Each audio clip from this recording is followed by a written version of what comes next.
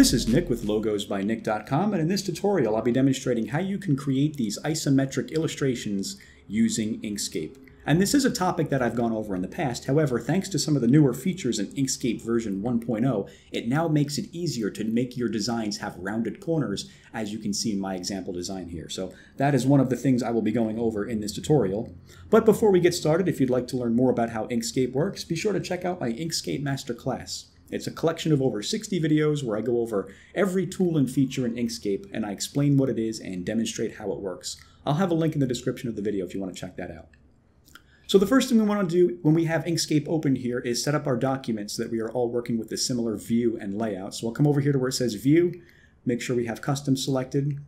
Come up here to where it says Zoom. I'm going to zoom in at 1:1. You're going to want to make sure you have snapping enabled up here. It should be enabled by default, but just make sure it's enabled. And the snapping we want over here is snap to cusp nodes and then snap to grids, which is over here. Very important for this to be enabled. So what I'm going to do now is set up the isometric grid on the canvas. So I'll come over here where it says File, go to Document Properties. First, I just want to get rid of the page border. I'm going to click on this box right here that says Show Page Border to get that out of the way when we're trying to create our designs. And over here where it says Grids, let's click on that tab. I'm going to choose Isometric Grid, click New. And for the grid units, I'm going to choose pixels. And if you notice, we now have an isometric grid on the canvas here. I just want to make those lines a little more spaced out because there's too many of them on the canvas as it is. So where it says spacing Y, I'm just going to change that to 50. Hit enter. There we go. That's a good happy medium right there. So I'll go ahead and close out of that. And when I'm drawing isometric designs, what I like to do is I like to start with the smallest objects first and then draw outwards to the largest objects. That way I can ensure that I don't run out of boxes as I'm drawing objects. So what I want to do now is draw the buttons of the phone first because those are the smallest objects. What I'm going to be drawing is a phone laying flat on a surface like that. So let me grab the Bezier pen, which is over here. And if you notice, the way the grid works is every 5 lines you have a main line, which is slightly darker than the other 5 lines. So what I like to do is I like to start at one of the main lines right here. Click to create a point, bring the line to the other main line right here, then over here, then back up here, and then back to the starting point. And this is going to be the home button of the phone. And this button's going to have rounded corners, but I'm going to go back and add that later. I'm going to draw everything with sharp corners first, and then I'm going to go back and make the corners rounded later. So the next biggest object for me to draw would be the screen. So let me start out here. The screen's going to be over here, represented by this area. So I'm going to start 5 units away from the button on the left side and 1 unit up like that, and bring it the same distance to the other side using the main lines as a reference. And then I'm going to bring this out here. 1, 2, 3, 4. Now, you know what? I missed that. Let me undo that by hitting Control Z. There we go. It's pretty common to miss the line you're going for. So if you end up missing the line, just hit Control Z to undo it. Or you can go back and edit it with the nodes tool, which I'll show you in a minute. So let me bring this out here about that much, up here, and then back to the starting point. Now if you notice, I totally missed the mark there. This line is not parallel to this line right here, so I'm going to grab the nodes tool and fix that. I'm just going to put that back over here where it should be.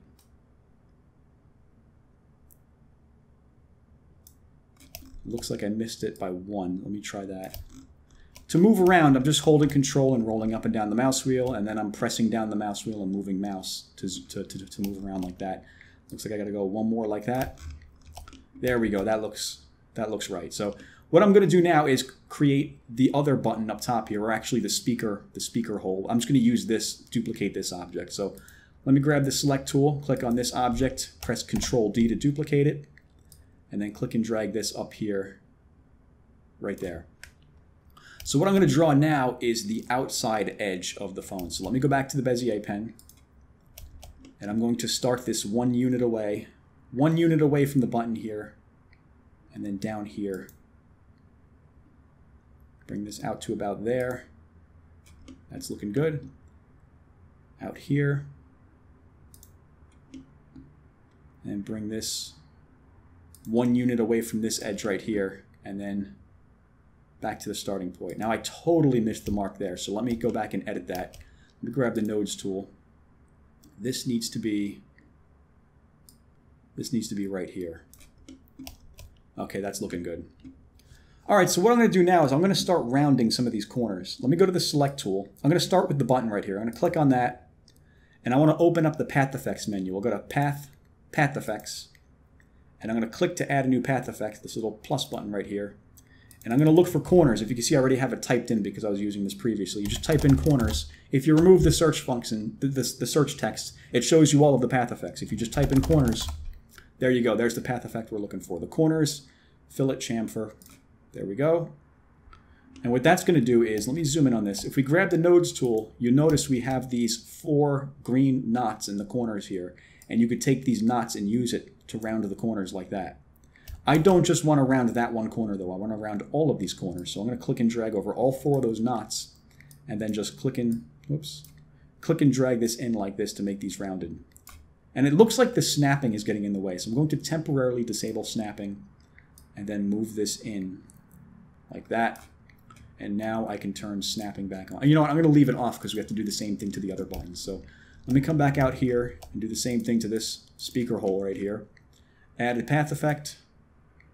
Corners, click and drag over all 4 points, and then just click and drag inward like that to give it rounded corners. Over here, there's 4 different settings. This is the fillet setting. If you choose like chamfer, it's going to give you a different style of corner. If you're getting this different style of corner when you do this, just make sure you have fillet selected. It should be there by default, but maybe it's not. So that's how you can set it back if that's the case. And now I want to round the corners of the phone edge here. So to do that, let me select that object.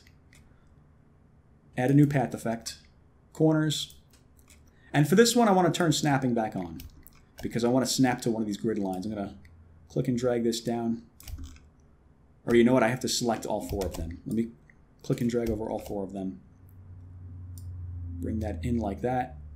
There we go, that's looking pretty good. Now that's looking more like a phone. Okay, so let me go back to the Select tool. Let's select over all of these objects and convert them to paths. We'll go to Path, Object to Path. And that's going to change that from a path effect to now it's an actual path, not just a path effect, if that makes any sense. The reason why I do that is because this is sort of a new path effect and it doesn't really function the way it should sometimes. There's sometimes I'm working with this path effect and like the corners will just randomly go back to being sharp and I'll have to go back and make them rounded again. That's why I like to convert them to path beforehand so I don't have to go back and do that. So let's now take the button here and just raise that to the top with this button over here. Raise selection to the top. Same thing with the screen right here. Raise selection to the top. Nothing visually is happening on the screen as you do this. We're just doing this so that we have these objects layered above the background, which is the phone edge here. And I'll do the same thing to this. Raise this to the top. And now I want to fill this in with some color. So I'm going to take this object right here and let's open up the fill and stroke menu with this button over here. Or you could press Control, Shift, and F on the keyboard. And I'm going to fill this in maybe with like a light shade of gray like that. That's looking pretty good. Let's get rid of the outline by holding Shift and clicking on the X over here. I might want to make that a little darker so I can see it better. And now I will do the same thing for this button. I'm going to make this maybe a darker shade of gray. Let me get rid of that outline by holding Shift and clicking the X. And I'll do the same thing over here. I want to make this the same color, so I'm just going to grab the dropper, which is over here, and just select that so it's the same color. And then get rid of the outline by holding Shift and clicking the X. And now I will grab the screen, and I guess I'll make that white for now. Let me get rid of the outline by Shift clicking the X like that. And now what I want to do is I want to give this phone a little bit of depth. I want to make it look like it's a 3-dimensional object. So I'm gonna duplicate this background over here and move it down a little bit. So let me select the object, right click it and go to duplicate, then hold Control and move it down like that. And drop it to the bottom over here where it says lower selection to the bottom. And I want to make this the same color that this object is over here. So let me grab the dropper tool, click on that, and there we go. I actually might want to move this up a little bit. I don't want that much depth. That looks pretty good right there. So if you notice here, there's an empty space between the edges of these 2 objects right here. So we want to add lines right here to fill that in to make it look the way it's supposed to look. To do that, maybe I should put this down back to where it was to better illustrate that. to better illustrate what I'm about to do. So I'm going to put that back to where it was. I'm going to select both objects. The original background, I'm going to hold Shift, click the new background we just created, and I'll go to Extensions, Generate from Path, and Extrude. And I want to make sure we have polygons selected and not lines, and go ahead and click Apply. And that's going to create new objects between the two objects we have selected, as you can see here. It created all of those objects. So I want to take this object that we just created, and I want to ungroup that with this button up here, or Control-Shift Ungroup. And I want to get rid of everything except for these lines over here that we just created. So I'm going to hold Shift and click on that little object right there to deselect it. Come over here, hold Shift, click on this object to deselect that, and then press Delete on the keyboard to get rid of everything else. And now I can take this object, hold Shift, take this object, and then hold Shift and take the bottom object and unify them all together by going to Path, Union. And as you can see, now it looks the way it's supposed to look. And if you temporarily disable, let me hold Shift. If you hold Shift and press 3 on the keyboard, it will temporarily disable the grid on the screen so you can see how it looks without the grid getting in the way. I might want to take this screen and make this darker like that. There we go. Now it's looking more like a phone. Okay, so the phone part of the design is out of the way. I'm now going to create like a little chat bubble to go over the top of it here, like I showed you in the design of the thumbnail. To put the grid back to where it was, I'm just going to hold Shift and press 3 on the keyboard. Or in other words, you just use the pound key, which is up here where it says View, Page Grid. That's another way you can toggle that off and on. I just like to use the keyboard shortcut. So let's create a chat bubble to go over here now. So I'm going to come over here out of the way. I'm going to create 3 circles to make it look like somebody's typing. So let me grab the Bezier pen. Start right there. Again, I'm using the main lines in increments of 5 to create these. There we go. I'm just going to duplicate this. Control D, move this over here so that it's 1 unit apart. Control D so that it's 1 unit apart. And now I'm going to draw a box going around these 3 that is 2 units apart. So let me go back to the Bezier pen. I want to start out 2 units away. 1, 2. Come up here like that. 1, 2. Good. Over there. And then back to the starting point. Let's see if that worked. Okay, yeah, it looks like I got that right. All right, so now what I will do is I will round the corners of these objects here. So let me grab the Select tool. Let me select this object. Add a new path effect. Corners. Go to the Nodes tool. Select all of these nodes right here. And then just click and drag them in like that. Let me turn off snapping so that I can get these a little closer to each other without them getting in the way. There we go. Same thing over here. Select that object. Add the corners path effect. Make them rounded like that. And do the same thing to this third box over here.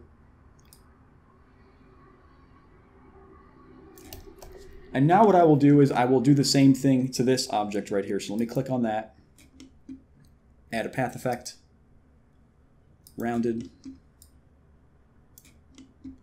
And for this one, I will turn snapping back on. Maybe right about there. That looks pretty good. So now I want to grab the Select tool, click and drag over all of these, convert these to paths by going to Path, Object to Path. And now I'm going to create a little point down here on the bottom to make it look like a speech bubble. So let me grab the Bezier pen again. I'm going to come in over here a little bit. Bring this down to about here.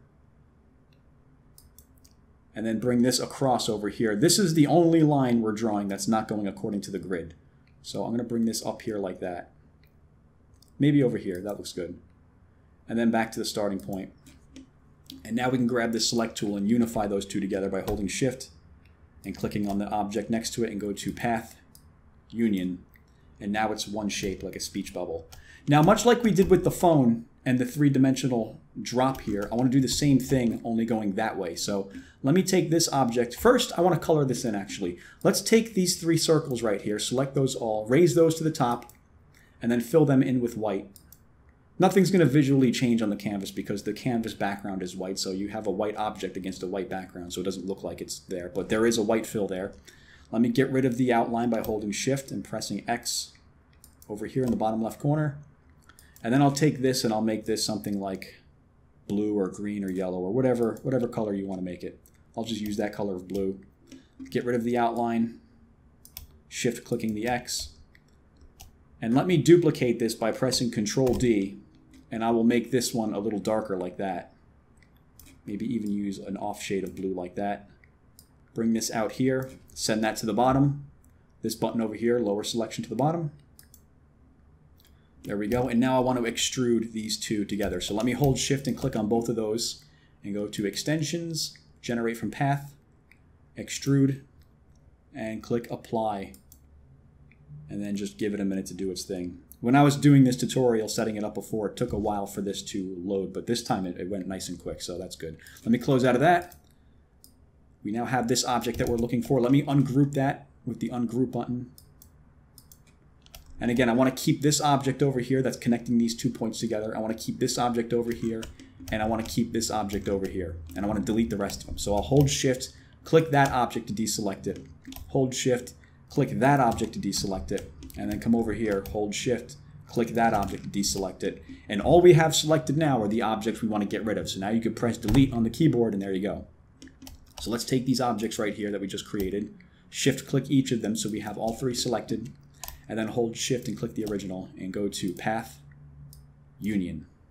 And that's exactly what we're looking for right there, a 3D style isometric chat bubble like that. So what I want to do now is place this over the design. So I'm going to temporarily get rid of the isometric grid because we don't need it anymore. We're done drawing objects. So let me hold Shift and press 3 on the keyboard to get rid of that.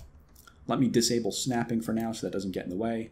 Click and drag over this whole thing and press Control G on the keyboard and place it over the object over here like that. Control Shift to scale it down. And then you can take this, duplicate it, bring it over here. And if you want, you can make this a different color. Ungroup it. I'll make this yellow. Make this also yellow, but maybe an off shade, maybe like red, like that. And then finally, you could take this, you could put like a little drop shadow down here by duplicating this object. I'm actually going to duplicate both of these objects, the light gray, hold Shift, and the dark gray. Control D to duplicate. Path Union, unify them together. Make this black, hold Control and just click and drag this down like that. Send that to the bottom. That looks pretty good. And bring the opacity of this down like that so that we have a little bit of a shadow there. It would look a little more convincing if this were a different color, which I think I'll do that now. I'll make this something like purple. I'll make this a lighter shade of that purple. And then I'll make these ones white. Or you know what? No, I'll use the same shade as that purple. And then this, I'll make this a darker purple as well. I'm just using the keyboard shortcuts to toggle back and forth between the dropper. The dropper tool is the letter D on the keyboard, and the select tool is S. So I just like to toggle back and forth between those. Let me make that a little darker. That's looking good. Maybe add some more saturation to that. That right there is what I'm looking for. Come over here, make this. Now I can make this a little darker so it's a little more convincing. And I'd say that looks good enough. So I think that should do it for this tutorial. That's how you can go about creating these simple isometric drawings with rounded corners using some of the new features in Inkscape version 1.0. If you have any questions, leave a comment below. And as always, thanks for watching.